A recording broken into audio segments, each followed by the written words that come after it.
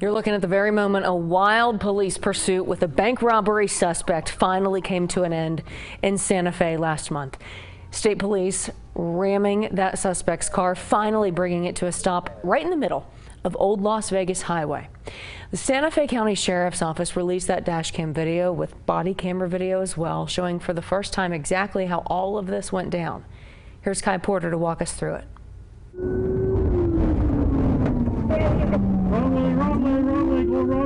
A bank robbery suspect driving a stolen car led police on a dangerous pursuit in Santa Fe last month, at one point driving the wrong way down I-25. The pursuit led back towards the city and onto Old Las Vegas Highway, with Santa Fe County Sheriff's deputies, Santa Fe Police, and state police trying to get the driver to stop. Here, police deployed stop sticks. They popped one of the car's tires, but that didn't stop it. A few minutes later, that tire even fell off, and the car kept going on the rim. Finally, a state police officer rammed into the side of the car, sending it crashing into the side of a deputy's patrol truck. Watch here.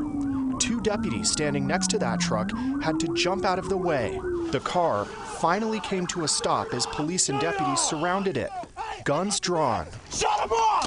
Shut the car off! Shut the car off! Keep going. Shut the car off! Keep your hands right seal! Don't you can reach for anything or we will shoot you! Tell him to shut that car off. Shut the car off! I'm pulling the car off! Shut it off! Roll this way! Deputies and police pulled the suspect out of the broken passenger window and took him down. Crawl out the window! Give me your hand! Give me your hand! Get over here! You got arrested, right? Get out! The suspect was identified as 29-year-old Bobby Garcia from Santa Fe. He's now facing federal charges, accused of using a gun to rob a bank in Santa Fe before the pursuit. Garcia will stay in custody until his trial. Kai Porter, KOB4.